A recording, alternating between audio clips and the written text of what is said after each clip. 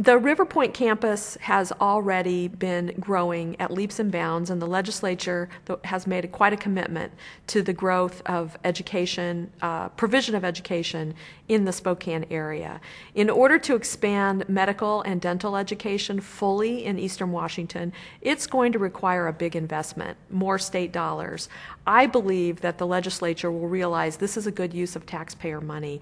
This investment will return opportunities for jobs as well as healthcare access for the population.